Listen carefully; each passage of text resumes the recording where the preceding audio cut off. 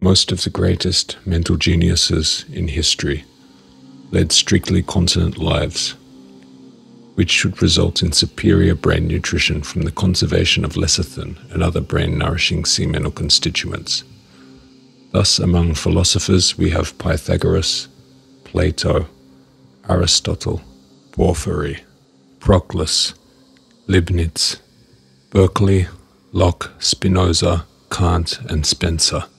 Among artists, Leonardo da Vinci, Michelangelo, Raphael, and Fra Angelica. Among composers, Handel and Beethoven, and among scientists, Newton.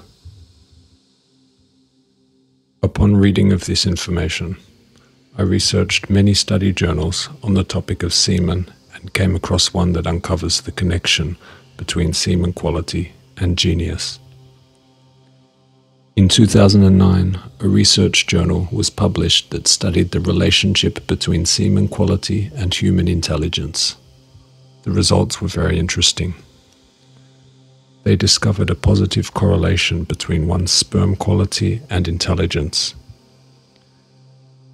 3 semen measures were analyzed in the study: sperm concentration, sperm count, and sperm motility.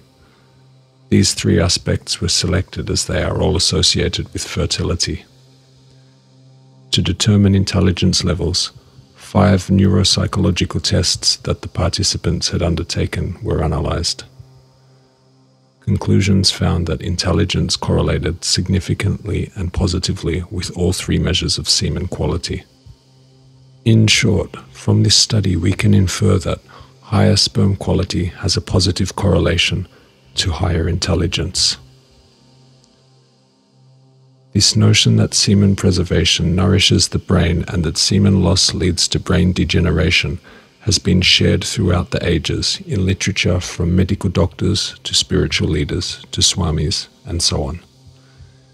This study can give us further insight into how intelligence and our brain are intrinsically connected to the integrity of our semen and prostate. This brain-semen link has been discussed extensively by R.W. Bernard in his writings from over 70 years ago. The grey matter of the brain contains 17% lecithin, which is the essential and indispensable medium through which the higher intellectual processes manifest themselves.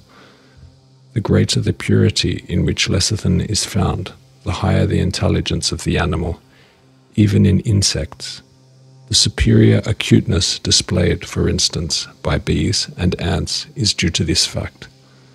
The quality of these highly organized phosphorus compounds, i.e. lecithin, appears to be vitally connected with the intellectual capacity of the brain.